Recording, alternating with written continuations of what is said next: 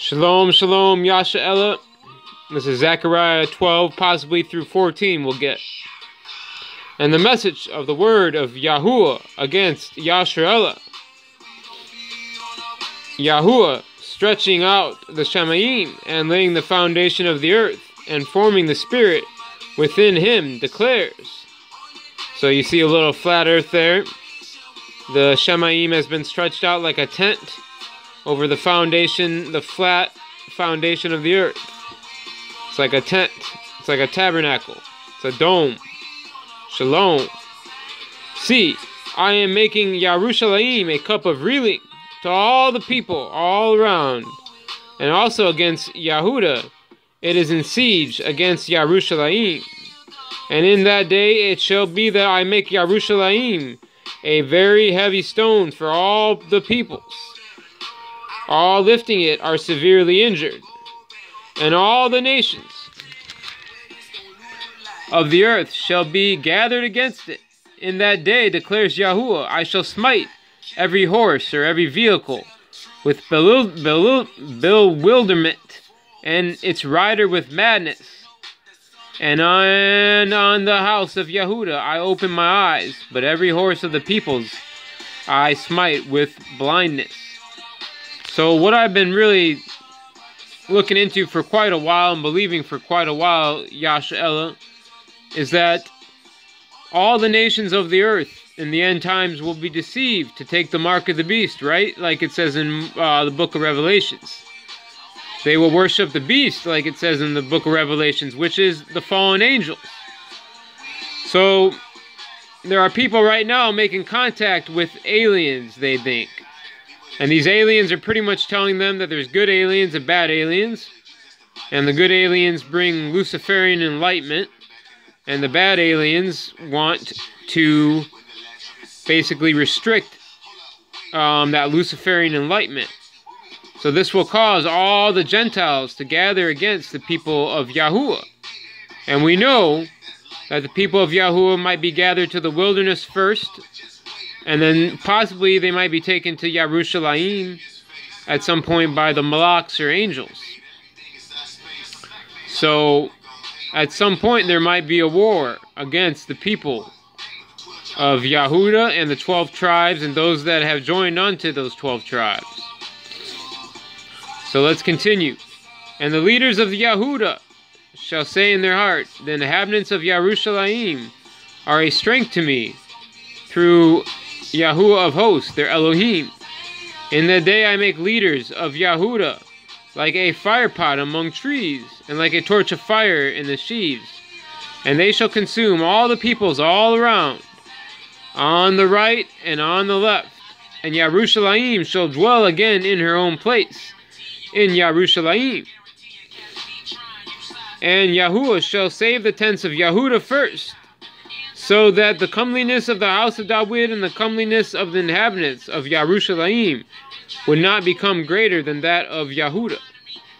In that day Yahuwah shall shield the inhabitants of Yerushalayim, and the feeble among them in that day shall be like Daud, and the house of Daud like Elohim, like the messengers of Yahuwah before them, like angels.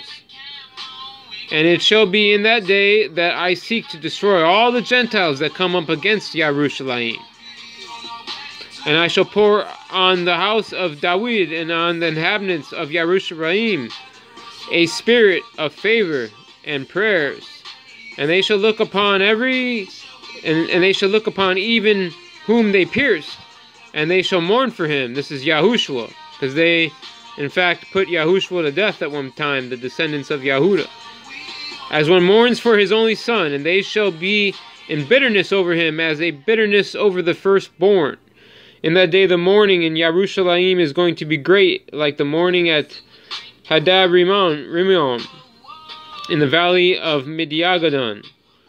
And the land shall mourn, every clan by itself, the clan of the house of David by itself, and their women by themselves, the clan of the house of Nathan by itself, and their women by themselves. And it continues on, Louis and Shimeon. So it continues. all the rest of the clans, every clan by itself, and their women by themselves. In that day a fountain shall be opened for the house of David and for the inhabitants of Yerushalayim.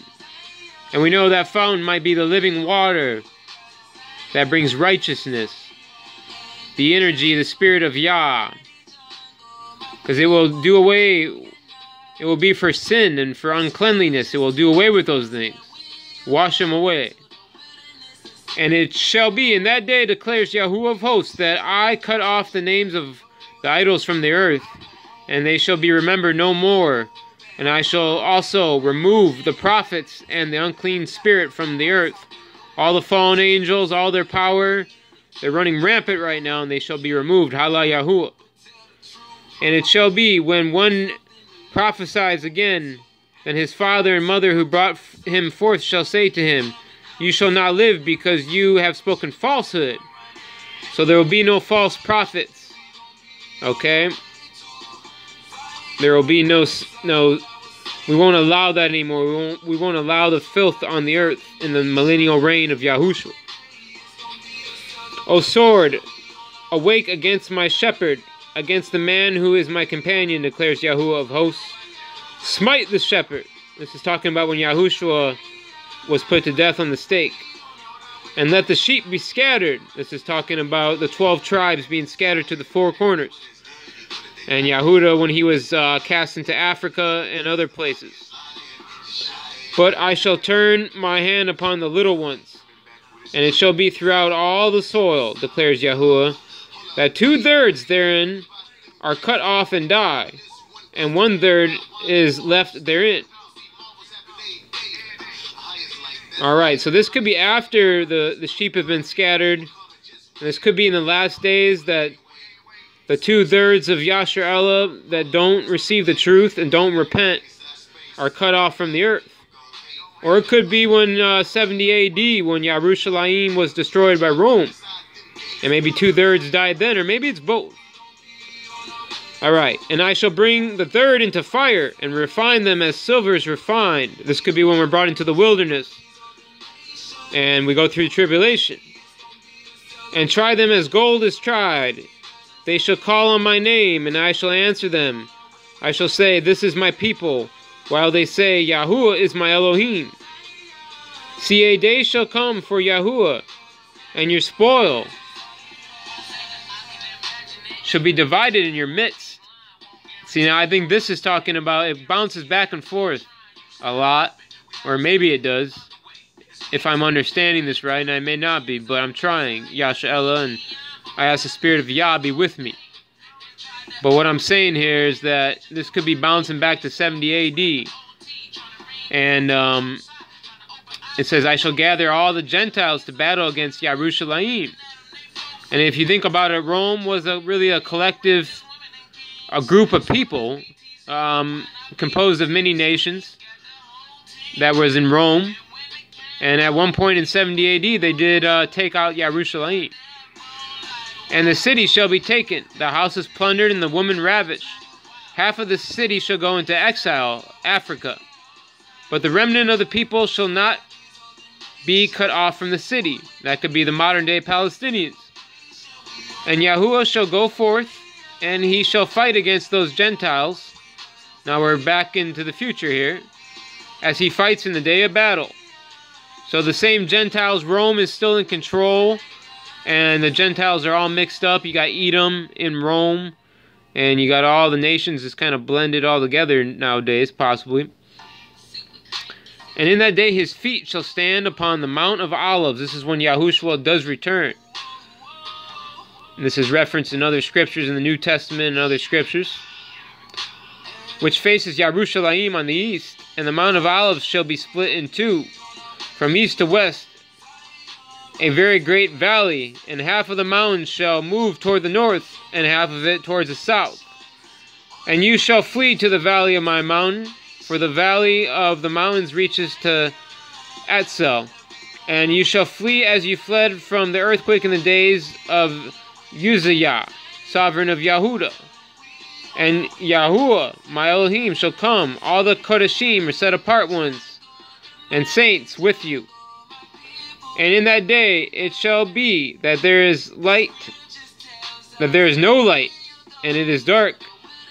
And it shall be one day which is known to Yahuwah, neither day nor night, but at evening time there shall be light. And in that day it shall be that living waters flow from Yerushalayim, half of them towards the eastern sea, and half of them towards the western sea, in the summer as well as in the winter. And Yahuwah shall be sovereign over all the earth in that day, as Yahushua reigns, basically. Yahuwah is sovereign.